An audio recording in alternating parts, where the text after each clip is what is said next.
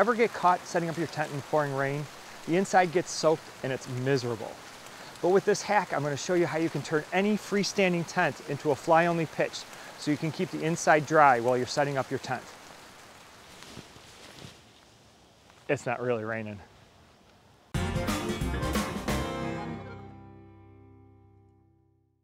Why do you want a fly-only pitch? Well, the primary reason is rain. If you can pitch the fly first, then what you can do is crawl underneath the fly and set up your tent body without getting the tent body wet. If you don't do it this way, the inside of your tent is going to be a wet mess. Many trekking pole tents can be set up in such a way that it's all in one, so that you set up the tent body and the fly all in one step, keeping the inside dry. That's a huge advantage.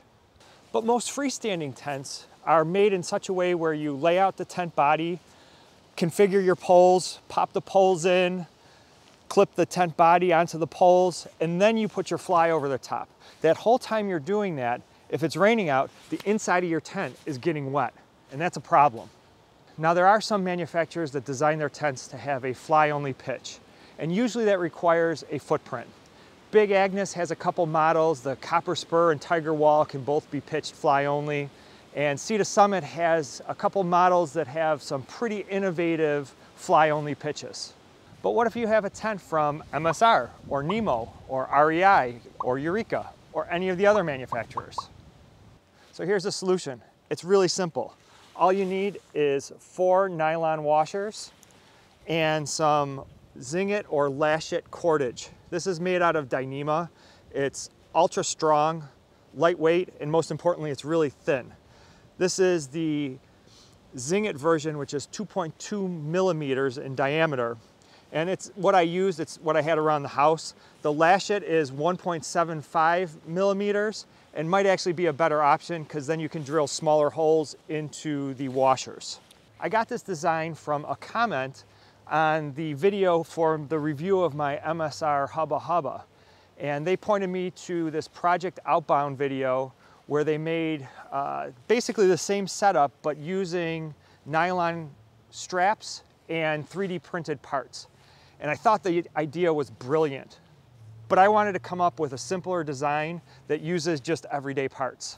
Most tent pole ends are around 6.5 to 7.5 millimeters in diameter, and the holes in the tabs or grommets on the tent body are about 7.5 to 8 millimeters. My MSR Hubba Hubba's poles are 6.6 millimeters and the tabs are 7.6 millimeters. I picked up these crazy sized nylon washers from Lowe's. I'll put the size on the screen and in the description below.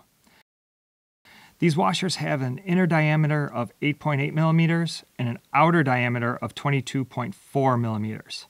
It's important that the inner diameter is smaller than the diameter of your tent pole.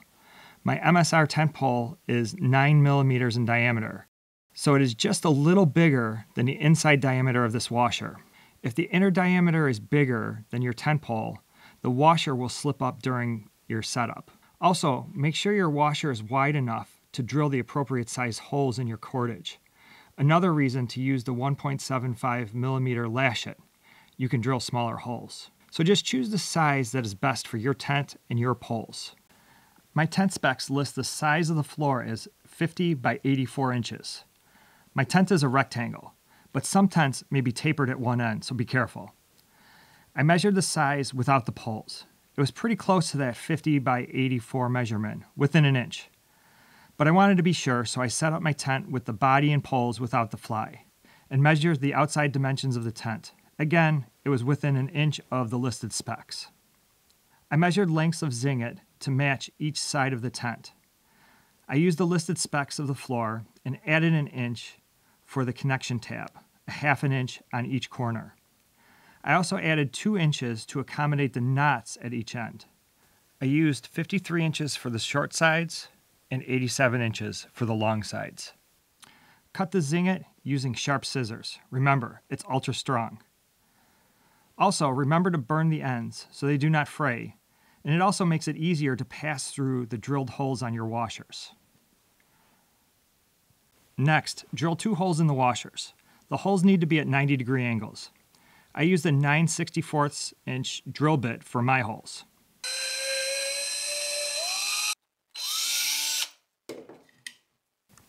At this point, you should have the long sides and the short sides cut, and 4 washers, each with 2 holes at 90-degree angles. Now, poke the cord through the holes and tie an overhand knot. Repeat, making sure you are creating your tent shape, and each washer has a long and short cord attached. I attached the longer pieces on one side of the washer and the shorter pieces on the opposite side of the washer to keep the knots out of the way. I don't think this matters too much. After connecting all of the washers, your cordage should form a similar shape to your tent's floor. For my Hubba Hubba, this is all I needed because the fly has similar tabs as the body. If your tent has a buckle to attach the fly, or is a Nemo and has those Jake's feet, you will need to create some small loops to attach another set of washers to the fly. Now it's time to test your setup. Spread out your cordage in the shape of your tent.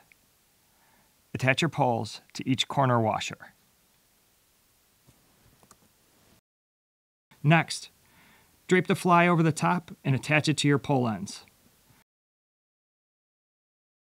Now, you can get yourself out of the rain for a few minutes and complete the setup. Lay out the tent body and attach the corners, then attach the ceiling clips to the poles. This takes a little practice, so try to pitch this a few times in your backyard or your basement before you actually need it in the rain. You can leave the washers and cordage attached, or switch it out when it's not raining. You can use the same washer mechanism to make a fly-only pitch out of any footprint. Most footprints will have some sort of nylon connection point for the stakes. Just attach your washer to this. Instead of drilling holes at 90-degree angles, I have them more at about 45 degrees, and I put the knots on the same side. This really works well, but there's a couple downsides we need to discuss. First, not everyone carries a footprint. If you're looking for an ultralight solution, the washers and the Zing It or Lash It will be lighter. Second, if you're laying out your footprint in the rain, that means rain is collecting on its surface. You'll need to wipe it down before putting your tent body up, or you risk trapping some moisture between them. Again, probably not a huge deal since your tent should be waterproof, but I want it to be as dry as possible in there. I hope this hack helps you if you're ever caught in the rain. And if you found value in this video, I'd really appreciate it if you click that like button. It really does help this video and my channel quite a bit. And if you want to see other gear reviews and how-tos and outdoor adventures, I'd love it if you subscribe to my channel. That's it for now. I'll see you guys outside.